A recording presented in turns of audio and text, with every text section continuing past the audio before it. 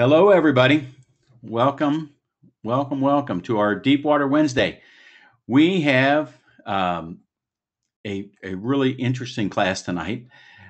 We are going to get into some of the finer qualities, I think, of Moses' conversations with God.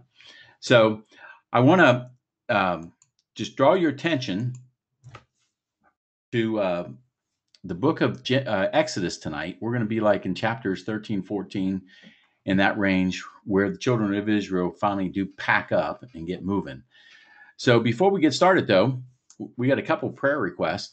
One is for Bill Menz. Bill is Christina Cupp's dad, and he just found out he's going to need some bypass surgeries done next week. So we want to pray for him. And also, we want to pray for Joyce Lint. Joyce has been making masks for her neighbors in the apartment complex she lives in, and she does a good job. And we want to make sure that she's able to continue to do that. She's having a lot of pain in her shoulders and back, and that's all from, I think, the labor of love. So we want to pray for her. And of course, a couple of weeks, we're going to be going back to church, finally meeting together. Praise the Lord, right? And we need to be ready, and so we can go back safely. But at the same time, we want to make sure we are in faith, and we need people to show up, and we're just going to rejoice, and we're going to continue the broadcast at the same time, like we always have, so that people can watch and still hear the message. If they're they do have some of the higher risk factors in that, we want to make sure that they stay home but still hear the word. So let's pray, and then we'll get started. Heavenly Father, in the name of the Lord Jesus, we just thank you and praise you. We lift you up, give you honor and glory. Father, you are the God of healing. You are the God that heals us. You are the God who takes care of us. You are the God who provides all of our needs according to your riches and glory. Father, thank you that it's not according to what we're able to produce, and it's not according to what we're able to think about, but Father, it is abundantly above all of that, and we thank you for it. Father, we pray for Brother Bill Menz tonight, Lord God, in the name of the Lord Jesus. We just pronounce healing over his body, Father, over his heart, over all the arteries going into that heart. In the name of Jesus, we just take command over all of them. Tell them to open up. Tell them to make his heart be amazing in its function.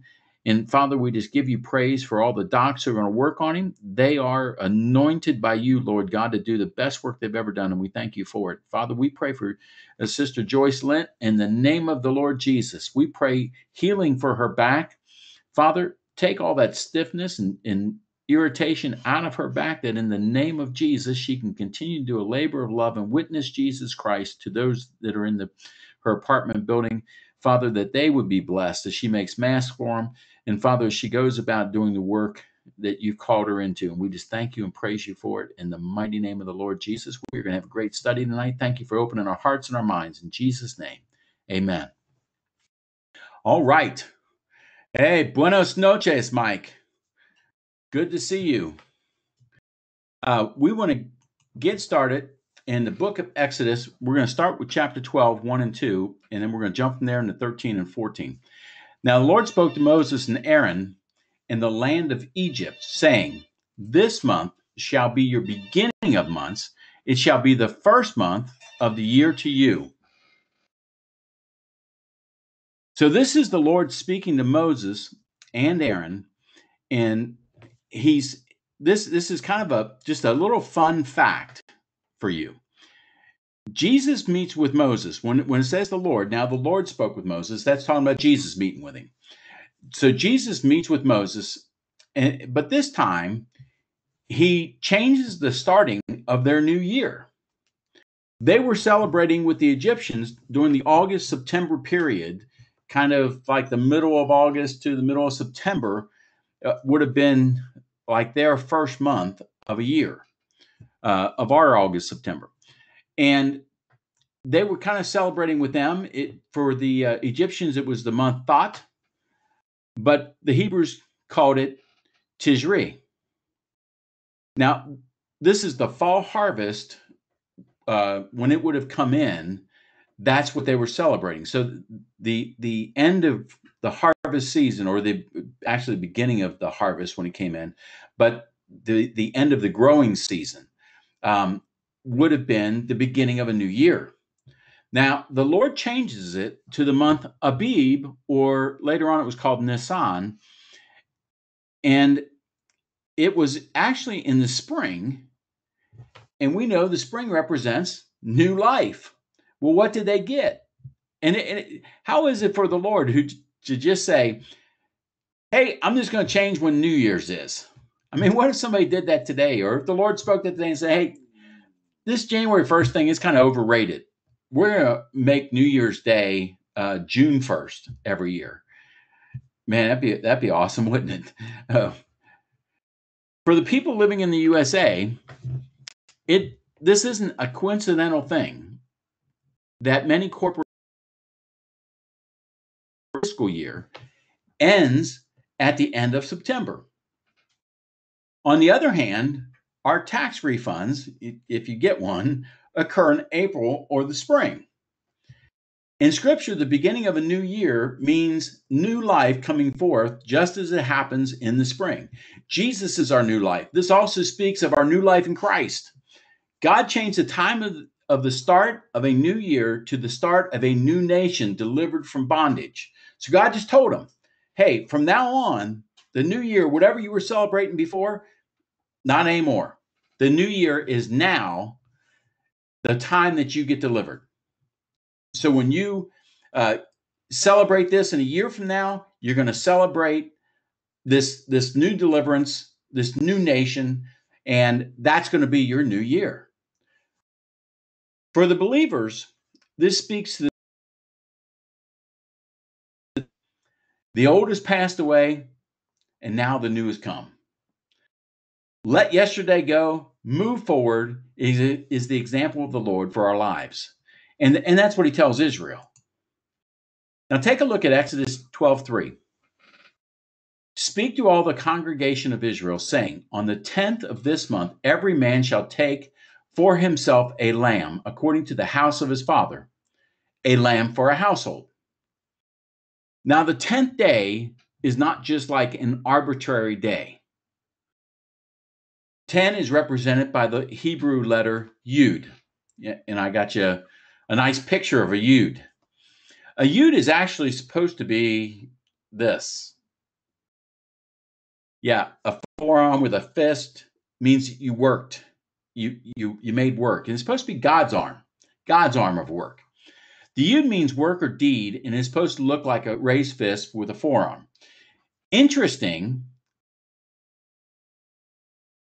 letters. That is just an interesting thing. Work is the smallest of the Hebrew letters. You would think work would be a big letter, right? No, it's the smallest of the Hebrew letters. Now, maybe work should be the smallest thing in our deliverance. Maybe us working for salvation, maybe us working to have the favor of the Lord, maybe us working to have spirituality, maybe us working to do everything in order to, in the spirit, maybe the work thing is overrated. Maybe what we really need is to allow God to minister to us. 10 means divine order, or a completed cycle, a completed group. A tithe is a complete gift to the Lord. So the number 10 stands for completeness, and it's not a coincidence that tithing, or a tithe, is a tenth. And now my thing, there it is. Jesus also used number 10 as a significant number in some of his parables. There were 10 virgins, 5 wise and 5 foolish. There were also 10 silver coins that the woman had. Silver is the color of redemption. If you remember, she had the silver coins, and she lost one, and she said, wait a minute, quick, everybody, you got to help me find this one coin. She only lost one. She had 10, but she had to find that one coin. Why? Because 10 is a number that is complete. It's if it's 10. Adam to Noah were 10 generations. Then God destroyed the earth because of man's sin. So 10 means a completed moment with a judgment, good or bad. For Israel, we see God judges Egypt, which is a type of the world, and Israel, a type of the believer, finding those covered by the blood innocent and those not worthy of death. So if you were covered by the blood, you were innocent and you weren't worthy of death. Like names, not numbers like names, numbers like names through the scriptures are very significant. Take a look at Exodus 4:12, 4-5. And if the household is too small for the lamb, let him and his neighbor next to his house take it according to the number of the persons. According to each man's need, you shall make your count for the lamb. Your lamb shall be first year. You may take it from the sheep or from the goats. The sheep and goats were, yeah, good point. 10 fingers and 10 toes. And 10 commandments, right? In fact, I think when my thing froze, I actually missed. There we go. There were 10 commandments, 10 plagues of Egypt for Israel's deliverance. Abraham endured 10 trials.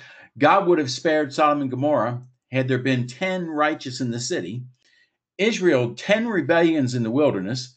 10 of 12 spies gave a bad report of the promised land. Israel gathered 10 homers of quail when God gave them meat, not meat, the other meat, in response to their whining about the manna. Those that ate it died with the meat between their teeth. Laban changed Jacob's wages 10 times. 10 of Joseph's brothers went to meet him in Egypt, and he gave them 10 donkeys. The foundation of the tabernacle was made of 10 by 10 silver sockets. Fire came down from heaven throughout Scripture 10 times. 6 is the number of man, and those were the number of judgments. 6 times. Fire came down from heaven as a judgment, and that's the number of man. So 10 is a very, very significant role throughout the Scripture. Here we have them measuring how many lambs they're going to need for a house. Now, notice that God says if your house is too small for a lamb. Okay, Ed, that is something I needed to know. Ed said my sound is cutting in and out. Is anybody else getting that as a kind of need to know about that? Okay, Mike, you're getting the same thing. All right. I got a new microphone, and I'm trying to make sure that it is working correctly. Missing. Okay. Well, I'm not sure if that's my internet connection or if that is actually. It's your internet. Because you're completely frozen on me. Okay. If you guys can hold on for 1 second, I'm going to change my network connection and see if that helps anything. So just hold on 1 second, if you would.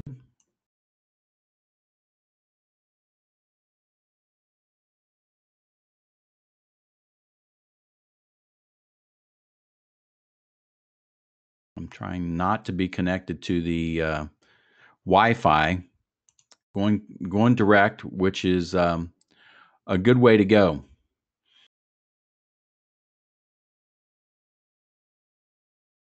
All right. Is that any better? I'm still frozen, Betty said. Still freezing. All right. I'm freezing and I'm choppy, right? Sounds okay. Mike says sounds better. All right. Well, praise the Lord. All right. I think I may have corrected part of the problem, I think. Good deal. And if I could figure out how to shut off the Wi-Fi part altogether, I would. All right. Notice God says that if your house is too small for a lamb, if you can't seem to eat the whole thing, then get some help. That's really what he's saying. If you can't eat the whole thing, get some help. Salvation is not a selfish endeavor. There are those to help us get through whatever we need to receive it. You know, I see that. Thanks, Richard. Um, we have to get through. We have got to get through our salvation experience, and we're not going to do it alone. We need everybody else. That's the reason why there's a body of Christ. It doesn't say there's a person of Christ, there's a body of Christ. And what this is talking about here, when it says if the lamb's too big to eat, just in your house, then get some help. Go to your neighbors, share one with them. Now, God does not say if your house is too big. If you're too big for the lamb, then you probably have a problem. You notice that? There's nothing he doesn't say anything about, hey, if you have too many people in the house. He does say, if you don't have enough people in the house to eat the lamb, go get some help. But if you're too big for the lamb, then I think you got a problem. Death is knocking at your door if you're too big for the lamb. The assumption here is that everyone is small enough for the lamb. Make yourself small enough. Now, this is an obvious representation of Christ, the Lamb of God, slain from the foundation of the world. Revelation 13:8. All who dwell on the earth will worship him, whose names have not been written in the book of life of the Lamb slain from the foundation of the world.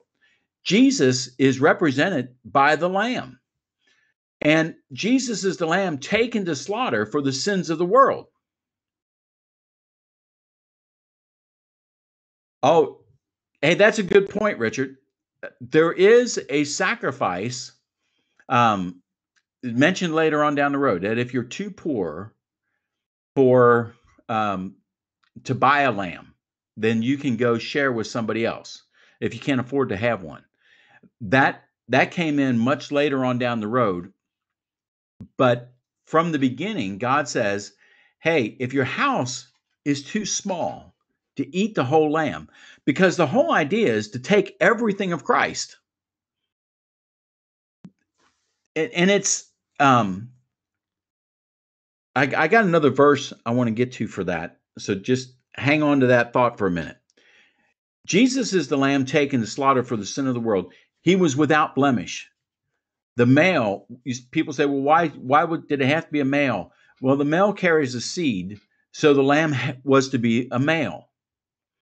The first year, the males or the sheep or the lambs were tender and savory, so they were well eaten. They weren't hard to digest. All of this stuff is a picture of Jesus. All of it is. All of it's a picture of Jesus. And the reason why it's a picture of Jesus is, and he picks a lamb. Why didn't he say, go out and get a sheep, go out and get a goat, go out and get a cow? Because it wasn't to be, the sacrifice wasn't to be overwhelmingly too big for you to take. I mean, what if salvation was a great big thing? You know, what if it was overwhelming? What if it was something that was just too big for you to wrap your mind around? And so everybody said, yeah, you know, that's just too big for me. I just can't swallow that. Although I will tell you, in church life, we have made salvation a huge thing. I mean, it is a huge thing, but I mean, we've made a huge thing to get. You understand what I mean? We've made the lamb that was supposed to be a little lamb of the first year, tender and savory, easy to eat, easy to consume. And you could eat a lot of it because it was good. Nothing worse than eating something tough and chewy, right? But we've done exactly that with the gospel. We have made the gospel tough and chewy. We have made the gospel hard to swallow. We've made the gospel so legalistic, so big, so overwhelming. And we throw that into people's laps. Well, as soon as you get saved, well, now you got to stop drinking, smoking, cussing, and all the other things that you do. And you got to act like this, you got to act like that. And it makes it work. It makes it stressful. It makes it, men's rules make it overwhelming. God never intended for our deliverance, our salvation, to be overwhelming. He intended for it to be easy. That's the reason why he gives these instructions. That's the reason why he says it exactly like he says it. Jesus was not supposed to be hard and tough to chew. Take a look at Matthew 11:28-30. Come to me, all you who labor and are heavy laden, and I will give you rest. Take my yoke upon you and learn from me, for I am gentle and lowly in heart, and you will find rest for your souls. For my yoke, listen to this, my yoke is easy and my burden light. You see that? Jesus here is talking about himself, really is the sacrificial Lamb of God. His yoke is easy and his burden is light. Now, the lamb represents purity, innocence, peacefulness, and joyfulness. Lambs tend to hop around and skip a lot, and they're really very playful little critters, Jesus never gives us any unction to fear him. A lamb is not threatening, nor is it a thing to fear, but rather invites gentleness and affection. I did a little reading on the habits and the way lambs act and some of the finer points of being a shepherd when it comes to the lambs. They're really very gentle and playful creatures, very very loving, like a puppy dog, really, and they're soft and cuddly and all those things. Why would Jesus say, I'm the Lamb of God? Or why would he put out there that he was the Lamb? And why would the scripture say he was the Lamb slain from the foundation of the world as a lamb, instead of saying he was some fearful beast? Yeah, because he was innocent, because he was pure, because he was everything that we need to embrace. So we get to the first deliverance by a lamb with Moses. Now, the number 14 plays a significant role to point us to Jesus in this passage right here, Exodus 12:6-7. Now you shall keep it until the 14th day of the same month. Then the whole assembly of the congregation of Israel shall kill it at twilight. And they shall take some of the blood and put it on the two doorposts and all the lintel of the houses where they eat it. Now on the 14th day, they're to kill the lamb at twilight. This is the time just before entering darkness. God didn't say kill this thing in the morning, in the middle of the afternoon, at high noon. He said kill it at twilight, right before you enter the darkness, kill the lamb. The whole assembly was to eat it. Listen, there is only one way to salvation. The whole assembly. He tells them, the whole assembly of the congregation of Israel shall kill it at twilight. It's the whole congregation that's got to do this. Not, you can have this way to salvation, you can have that way to salvation. Well, we like to do it this way. Well, we like to do it that way. Well, we believe this, that, the other thing. Anything that is Jesus plus anything or Jesus minus anything, be honest with you, that's a cult. That's the purest definition of a cult that you can get. Jesus plus anything or Jesus minus anything. There's one way to salvation, and that's what God is already laying out. There's one way for them to be delivered. That's the Lamb. If the death angel comes and you've taken and you put a flower pot outside your door, guess what? Be ready. He's coming in your house. If you haven't eaten the lamb, you decided you just didn't want to eat the lamb. You wanted to try something else. You wanted to do something else. It isn't going to work. It has to be the lamb. It cannot be the lamb plus something or the lamb minus something. It can't be, well, we skipped the lamb because we really didn't like lamb. We really thought we'd rather have a nice piece of beef. So we ate a piece of beef, took the blood of the beef and put it on the door. No, listen, you had to take the lamb. You had to take the blood. You had to put the door on the blood on the blood on the doorpost. And that causes the death angel to pass over. It says the pillar going down the door and the post going across the top of the door. That actually formed a cross. When the blood would drip down, it actually formed a cross. Wow, can you imagine that? Thousands of years before Jesus. 14 is 2 times 7. 2 represents union. The 2 become one flesh. Also, the verification of facts are done by 2 witnesses. The Old Testament and New Testament are witnesses to the same God. We have 2 testaments, an old and a new. 2. 7 is the foundation of God's word. It is the number of God. He is 777, while man is 666.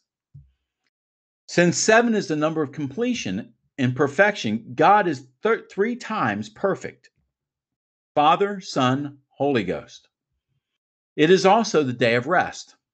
The number of 14 implies a double measure of spiritual perfection. There are 3 sets of 14 generations from Adam to Jesus as described in Matthew 1. It was on the 14th day of the month that God made his covenant with Abraham. That was something new I didn't realize.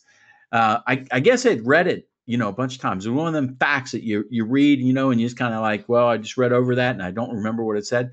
But it was the 14th day of the first month. Just like this is just like this. You think God isn't?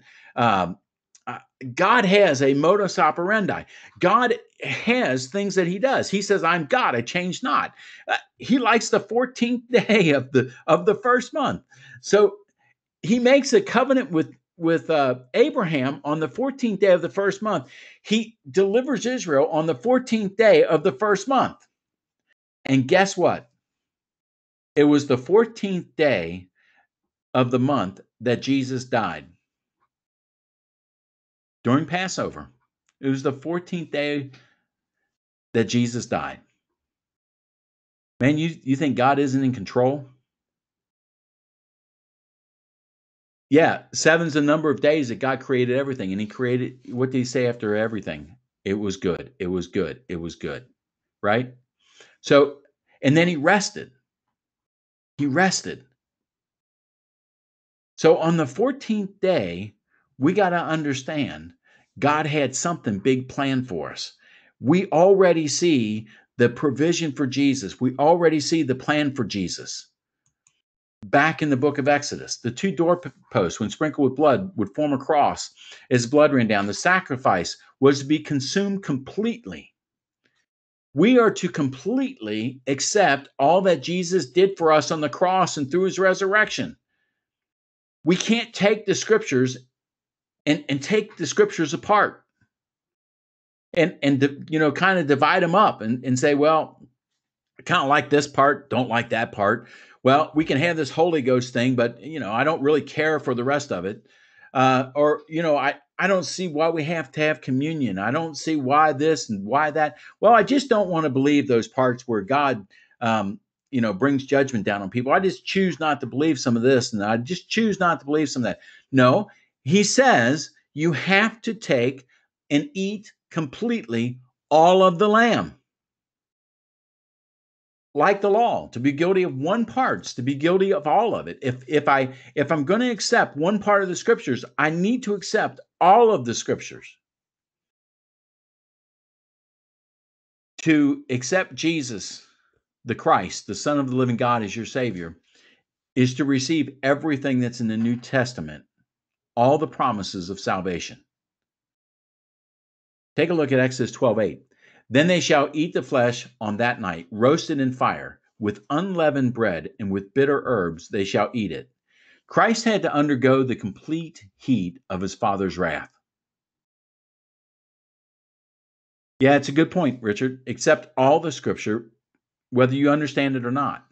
I can tell you, the children of Israel, when Moses told them to eat the lamb, the scripture implies they didn't receive that at first. They didn't understand. When he told them to stay in their houses, put the blood on the doorposts, he prefaced all that by saying, listen, it's just going to be this way. You have to do it. He told the elders of Israel reinforced it to everybody and said, this is the way it's going to be. Yeah, that's exactly right, Mike. We need to stop extrapolating the scriptures and picking out what we want. We can't do that. We have to go with whatever's there. Jesus had to take the complete heat of his Father's wrath. So these lamb had to be roasted in fire, not boiled, not put on a rotisserie split. They had to be roasted in fire, completely intact. And he tells them that they're going to, the unleavened bread is truth. And the bitter herbs speak of the bittersweet mission of Jesus to redeem mankind. This all speaks of Jesus. It's all types and shadows of Jesus. 1 Corinthians 5:6-8. Your glorying is not good. Do you not know that a little leaven leavens the whole lump? Therefore, purge out the old leaven, that you may be a new lump, since you truly are unleavened. For indeed, Christ, our Passover, was sacrificed for us. Here he just says it plainly, right? Christ, our Passover. He is the Passover. Therefore, let us keep the feast, not with old leaven, nor with the leaven of malice and wickedness, but with the unleavened bread of sincerity and truth. There he just says it. The unleavened bread of sincerity and truth. Now, if you remember, Jesus went out on a boat with his disciples, and he made a comment to them, and they thought he was talking about because they didn't bring any bread with them, because he told them, beware of the leaven of the Pharisees. He wasn't talking about the bread. He was talking about what leaven represents. Leaven, according to Paul, is the insertion of self-effort into our salvation. The leaven of malice and wickedness. When he says your glorying is not good, it's because they were taking credit for their spiritual condition. They were glorying in what they had accomplished, who they were. Taking a little credit for what God gives freely corrupts the whole lump. When you can take credit for your salvation, when you can perform, and your performance then is your salvation. That's leaven. It's being inserted into it. Our self-effort has nothing to do with our salvation. It's everything from him. That's the reason why he says, the unleavened bread of sincerity and truth.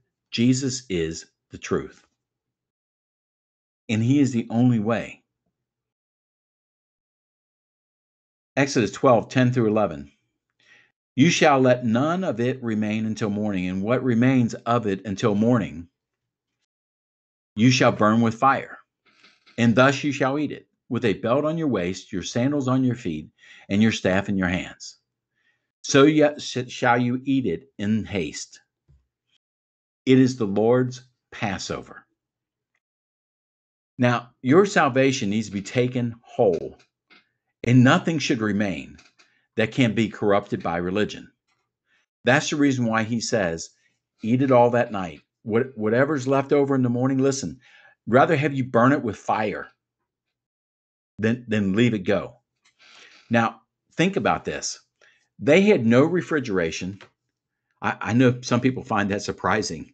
They didn't have any refrigeration, no way to keep anything from being spoiled. So, meat, I mean, you know how it is. Listen, I'm crazy about all this stuff, right?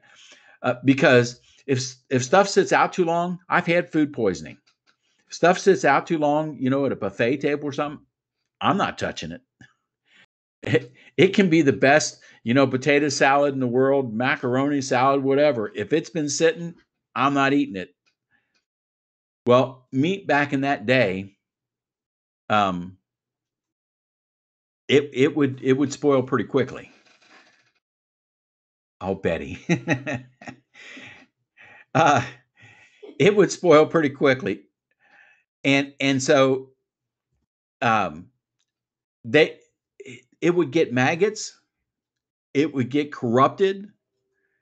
It would not be the same as when they first had it. Now, here's how.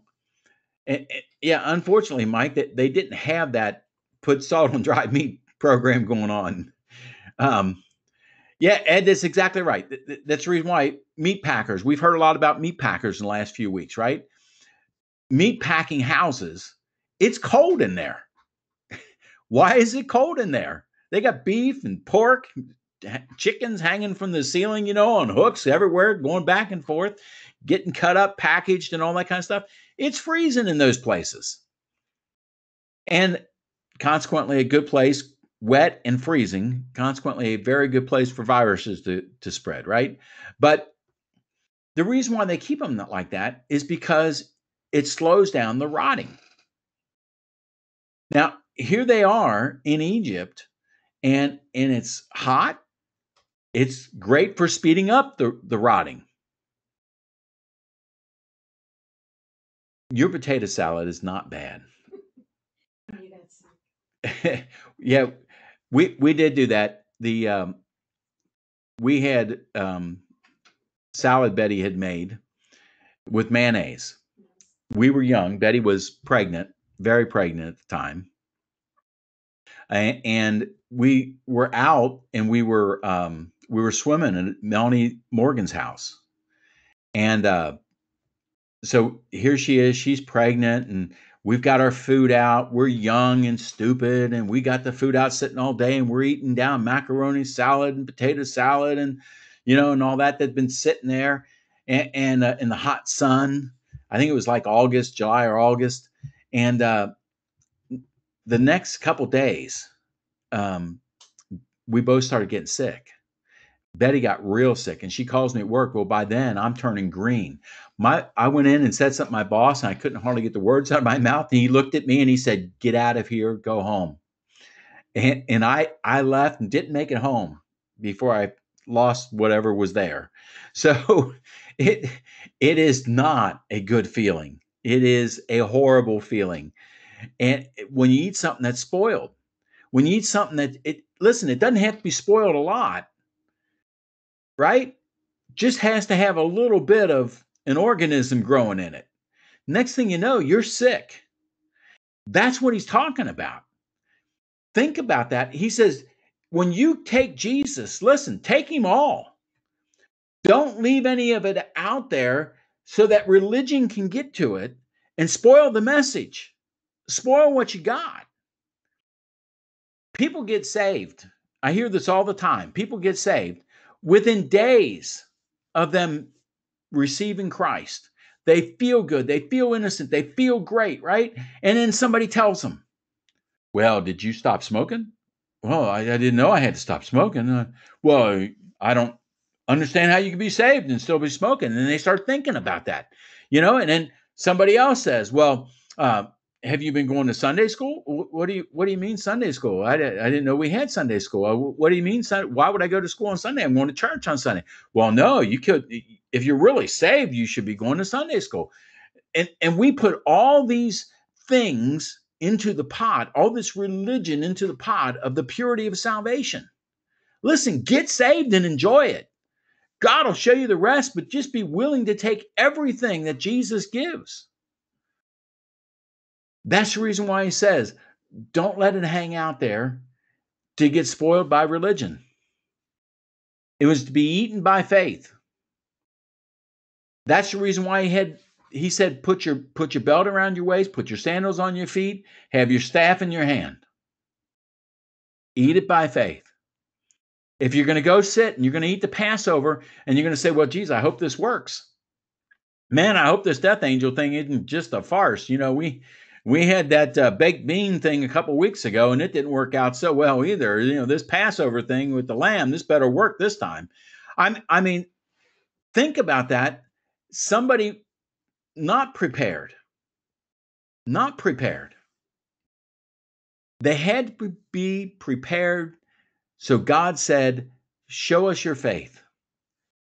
Put a belt around your waist, sandals on your feet. When this thing happens, we're gone. One cannot accept the sacrifice with a wait and see if it takes attitude. You have to accept the sacrifice. It's going to work. I'm walking out of this bondage. No matter what happens, I'm walking out of this bondage. The Lord told me I'm walking. I'm prepared for it. I'm going. And this all speaks of how we ought to reassure ourselves. It all speaks of that. How we ought to reassure the new believer. Tell them, listen, you are saved. Well, yeah, but should I feel? It had nothing to do with your feelings. You think all these people that night felt like they were going to be delivered? I can guarantee you they did. But if they ate the lamb by faith, with their belt on, their sandals on, their staff in their hand, and they said, I don't know how I feel, but I'm ready to go. When they blow that trumpet after this thing's over, I'm out of here. That's how we ought to get saved. Exodus 12, 35 through 36 says this. Now the children of Israel had done according to the word of Moses, and they had asked from the Egyptians articles of silver, articles of gold, and clothing. Yeah, they were healed that night. All of them. It says that every single one of the children of Israel, when they left, there was not one feeble person among them. Now you have to know there were some seniors there. Maybe some mega seniors, right? There had to be some young people there. There had to be somebody who had gotten sick or who was sick. But that night, the entire nation of Israel got healed, and they all walked out. It said there was none of them were sick, none of them were feeble, not one. Not one. And the Lord had given the people favor in the sight of the Egyptians so that they granted them what they requested. Thus they plundered the Egyptians. Man, we ought to love this example. We ought to just love this example for our lives. God grants to the children of Israel favor in the sight of the Egyptians, in spite of everything that's going on, in spite of all the tragedy the Egyptians run into that night. They give them whatever they ask: silver, gold, clothing. This is a prequel to what Jesus did in plundering the devil. It says that he made a show of him openly, is what the scripture tells us. Jesus went down and plundered hell. He made a show of hell openly. When God releases us from our captivity, he provides the blessing. He provides it. Wow. Awesome thing. Exodus 12, 43 through 48. And the Lord said to Moses and Aaron, this is the ordinance of the Passover. No foreigner shall eat it, but every man's servant who is bought for money, when you have circumcised him, then he may eat it. A sojourner and a hired servant shall not eat it. In one house it shall be eaten. You shall not carry any of the flesh outside the house, nor shall you break one of its bones. Now that talks directly to Jesus right there. It says the scripture prophesied that none of Jesus's bones would be broken. It's a direct picture of who Jesus is. You shouldn't take any of the flesh outside. What Jesus did is for the church, for the body of Christ. His healing, his peace, all of it is for us. His flesh was broken for our healing. This is a tremendous gift, and it's not to be used in the world for men to boast. And that's really the implication here is, listen, if it's somebody in your house, that's who the blessings are for. To take it outside of the house and exploit the gifts of God. Now, I'm not talking about having evangelistic rallies and getting people saved. I'm not talking about that. I'm not talking about praying for people who were sick. Jesus prayed for all kinds of people. In fact, everybody Jesus preached to was lost. Jesus didn't preach to churches. He preached to lost people. Every one of them were lost, including his own disciples. Nobody was saved until Jesus went to that cross. Nobody was saved until he resurrected from the grave. Nobody was saved until he was seated at the right hand of his Father. Nobody. Salvation wasn't there. It wasn't until Jesus released it to mankind that people were able to get saved. Now, they could believe that he was the way. They could believe that he was going to do something, but until it happened, they did find the way, Mike, through Jesus. And that was it. But until Jesus, they were only looking forward to deliverance. When Jesus comes, he begins to preach a message they had never heard, and people are saved. They're giving their lives to him. They're looking forward, and he healed them all, it said. I mean, we read that in the scripture several times. They brought all these people to him. They were all sick, and he healed them all. But he didn't heal them all to exploit the gift. He didn't heal them all to exploit or for his own gain. It was all for the kingdom. It was all for the kingdom. He tells that to his church. We have tremendous gifts in the church. And some of the stuff that has gone on over the years in ministry, that has given ministry, particularly television ministry, a bad name. That's what this is talking about. You can have it, but it's not. This great gift is for the body of Christ. You want the gift, you need to be in the body of Christ. Come into it.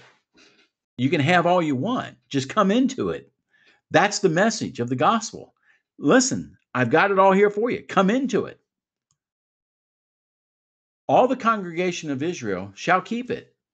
And when a stranger dwells with you and wants to keep the Passover to the Lord, let all his males be circumcised, and then let him come near and it. And he shall be as a native of the land, for no uncircumcised person shall eat it. And it says here, this is really speaking of our communion, this whole thing. It's all speaking of our communion. It's not to be eaten by those who do not believe in its mission. This is all for us. Exactly, Mike. He does. Jesus says that. I do what I see the Father do, and I speak the words that my Father gives me. The stranger dwelling with us is to get saved before participating in the Holy Communion. They were supposed to. They can be saved through communion, but the communion doesn't do them any good. Being uncircumcised is an image of one with the excess flesh still being attached. Paul alludes to eating in an unworthy manner in 1 Corinthians. This is the reference for that teaching. This part right here is the reference for what Paul taught in 1 Corinthians about eating in an unworthy manner. It doesn't have anything to do with sin, but it has everything to do with belief. Why do we have communion? Why are we eating? Why are we going back through that? Because really this Passover is what Jesus did. That's when he ate the meal with the disciples. Look at 1 Corinthians 11, and I want to show you from the old original Aramaic version. I I think it brings out a lot of things that you need to see. For I have received from our Lord the thing which I handed to you, that our Lord Yeshua, in that night in which he was betrayed, took bread, and he blessed and he broke, and he said, take, eat, this is my body, which is broken for your persons. For your persons. In other words, your physical being. Thus you shall do for my memorial. So after they had dined, he also gave the cup, and he said, this cup is the new covenant in my blood. You shall be so doing every time that you drink for my memorial. For every time that you eat this bread and you drink this cup, you commemorate the death of our Lord until his coming. Now, there's a real important part that comes right after that. Whoever eats this bread of the Lord Jehovah and drinks from his cup and is unworthy of it is guilty for the blood of the Lord Jehovah and for his body. Because of this, let a man search his soul and then eat of this bread and drink from this cup. For whoever eats and drinks from it, being unworthy, eats and drinks a guilty verdict into his soul for not distinguishing the body of the Lord Jehovah. Because of this, many among you are ill and sickly, and many are asleep. In other words, they're dead. It's pretty strong language from Paul, but he's laying out the fact of the communion as it was exactly with the lamb being slain and the unleavened bread and them being in the bunker, so to speak, on the night of the Passover. It was at the Passover that Jesus instituted the Holy Communion for we believers. Now, this unworthy manner thing, people get all caught up on that, but I want to explain that for you a little bit. For if we would judge ourselves, we would not be judged. But when we are judged by our Lord, we are chastised so that we would not be condemned with the world. From now on, my brethren, whenever you assemble to eat, you shall wait on one another. This whole series of verses references the deliverance from Egypt. When the children of Israel were set free, they experienced no sickness or disease for the next 40 years, except for that brought about as judgment because they refused the Lord. When they refused the Lord, curses came, God pulled his hand of blessing back, and sicknesses came amongst them. Yeah, their shoes and their clothing didn't wear out. I mean, they had food dropped on the ground every morning.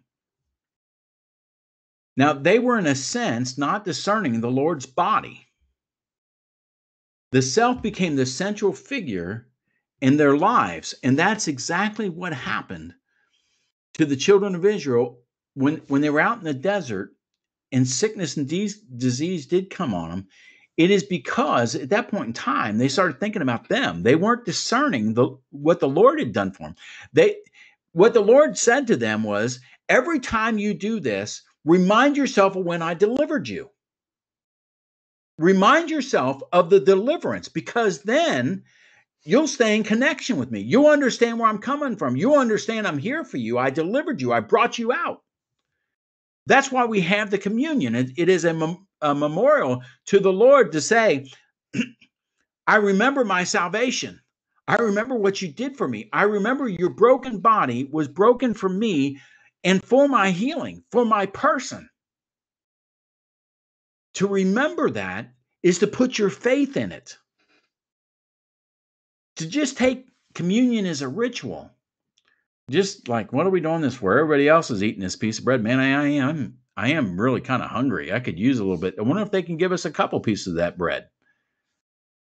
I wonder if I can drink a little bit more wine. Paul talks about that in 1 Corinthians. He said, when you guys get together, there's some of you are coming and you're starving. You're eating a whole meal. When we're breaking bread, you're eating a meal. Some of you are getting drunk off the cheap altar wine, you know? And Paul says, listen, that's why there's people sick among you. That's why some of them are feeble. That's why they're dying. It doesn't have anything to do with their sin. It doesn't have anything to do with what church they attend. It doesn't have anything to do with any of that. It has everything to do with what they believe about the broken body of Jesus Christ for their life, what they depend upon for their salvation. That's what this is talking about. What are you depending upon for your deliverance? Are you depending upon religion? Are you depending upon yourself? Are you depending upon your good works? Or are you solely depending upon that lamb slain from the foundation of the world? Because when you put your faith and your trust there, you put your buckle around your waist, you put your sandals on your feet, you hold your staff in your hand, you say, it doesn't make any difference what I feel. I'm ready to go. I'm eating this knowing that the Lord is here, and I believe this is going to happen. That's what changes lives. That's when it becomes real. That's why he says, don't eat in an unworthy manner. An unworthy manner is not people sitting around saying, man, did I confess all my sins? Did I forget something? I better not eat that bread because I might have forgot a sin. Listen, it is better than that. It's better that you remember every single sin that you ever committed at that time and then eat. Because then you are remembering that God took those sins and cast them as far as the east is from the west and delivered your soul. That's eating in a worthy manner. When you say, I can't get rid of this, but I know that Jesus can. I can't be forgiven, but I know that Jesus has. I can't be healed, but I know that Jesus heals me. That's why he says, if we're going to judge ourselves, we're not going to be judged by the world. We're not going to be judged by everybody else. What do you mean by judging? What do you believe? Not what have you done? It has never been what have you done. It's what do you believe? What did they believe about that lamb? What did they believe about that blood on the doorpost? What did they believe about putting their sandals on their feet, having their staff in their hand, having their belt around their waist? What did they believe about that? That's what this is about. Not about what you did or what you feel. Mike, that's a good point. Mike says most people think that they did a big deal for their salvation instead of what God's showing them mercy on his people. Yeah, most people do. They think, man, I did something for my salvation. We haven't done anything. In unpacking these verses, we find several types and shadows. Paul tells us to wait for one another to eat our bread and drink our juice. The idea of unity is prevalent throughout the scriptures. The discernment of the Lord's body is not judging everyone else. It's also not searching your own soul for sin. In the Passover meal, the lamb was discerned, not the people sacrificing it. Do you see that? The lamb was what was discerned. The lamb had to be without blemish. The lamb had to be a certain age. The lamb had to be a male. It was the lamb, the lamb, the lamb. It was not the people, the people, the people. It was the lamb, the lamb, the lamb. When they ate together, they weren't judging themselves, but they were judging the lamb. And if you're all eating, by the way, how can you judge everybody else if you're all there and you're all in the same boat? They only had to find the lamb worthy. They didn't have to find them worthy. When we eat in an unworthy manner is when we do not accept the finished work of Christ and insert our own will. From the beginning, Christ was to be the totality of our salvation, apart from any works which we've done. Just as the Lord instructs Israel to participate in the Passover meal in remembrance of him bringing them out of Egypt, he instructs us to eat the Holy Communion in remembrance of what he did to bring us out of our sin, us out of our bondage. By far, the most important thing that we can do as a congregation of believers is have communion together. And remember just this. It's got to take the preeminent place in our church houses, in our worship. The communion, having the communion is more important for all of we believers because of what we express about what we believe than everything else that we do. It's the very thing that our faith is placed. If it's placed appropriately, the communion will be life to us, spiritually and physically. If we have a discerning heart, we will examine Christ and find him worthy. It will result in blessings of faith that heal us, emotionally, spiritually, physically. That's what the Passover was about. That's why it's important. That's why the Jews still do it to this day. And that's why it needs to be something that we do. Not the Passover meal, but as Jesus said, break the bread, drink the juice, remembering, discerning the Lord's body. Amen. Well, that is the lesson for tonight. I hope you all got something out of it. I had a bunch of fun facts in there, and we will have the next step. They're going up to the coast of the Dead Sea next week, and the Lord speaks some profound things to them as they cross over and they get to the other side. There's some interesting things, exchanges that they had as they come to Mara, the bittersweet waters. So y'all have a great day. Be blessed in the Lord and in the power of his might. His face will shine upon you and grace will overtake you. Blessings to everybody. Have a great night.